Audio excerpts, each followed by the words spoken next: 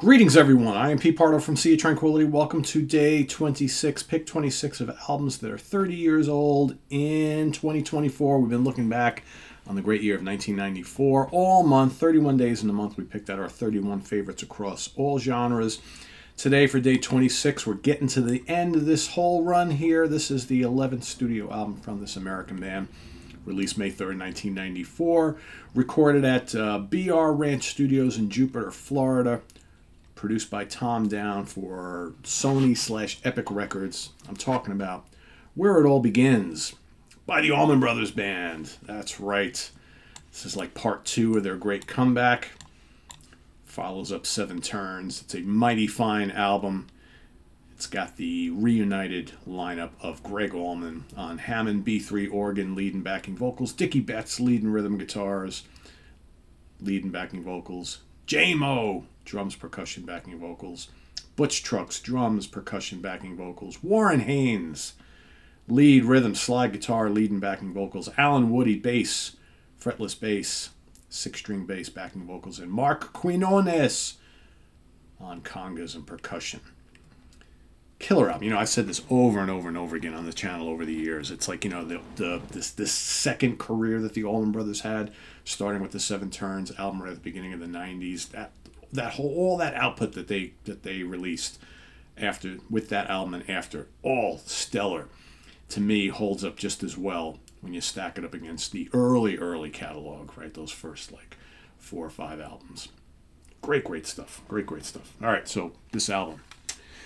All Night Train kicks it off. Really good hard driving rocker. Man, this is, you know, at its core, this is just kind of southern blues rock. It's what this is.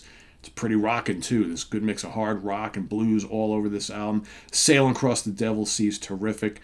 Man, the interplay between Dickie and Warren, top notch.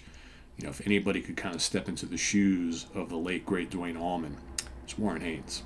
Back Where It All Begins, Dickie Betts' song, 9 minutes and change. Very commercial, very poppy, but lots of cool guitar jamming on this one.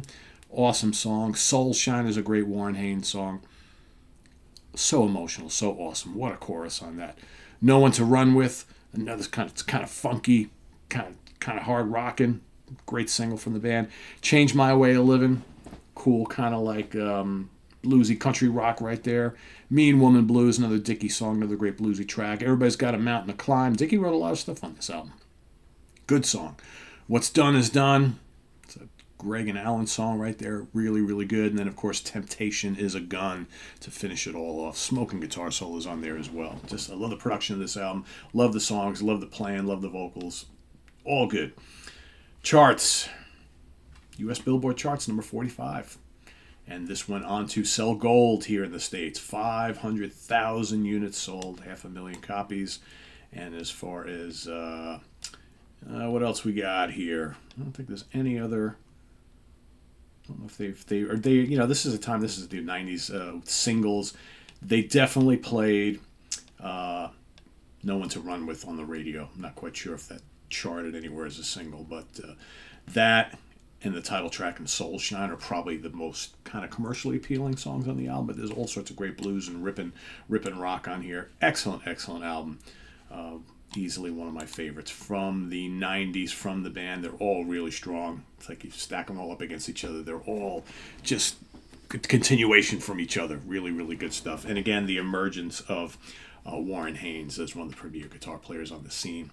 And the old man Dickie still just cranking it out, man, and Greg's vocals on the whole album just really good. That's what's so great about this album and a lot of these albums from this time period. You get, you know, both Greg and Dickie singing really strong. You got Warren occasionally on lead vocals, and you got this great guitar playing, great Hammond organ, man. The percussion, the congas, just so vintage Allman Brothers Band, doing it all again. You know, all those 20 some odd years later, right? Awesome stuff. Where It All Begins. That's my pick today. Pick number 26. Let us know what you think of Where It All Begins by the Allman Brothers Band down in the comments below, as well as your pick for today, day 26. We'll see you tomorrow for 27. Visit us on the web at www.seatranquility.org. We're on Facebook, we're on YouTube all together all the damn time. Please subscribe if you haven't already and click on that notification bell so you get alerted to all of our content as a post.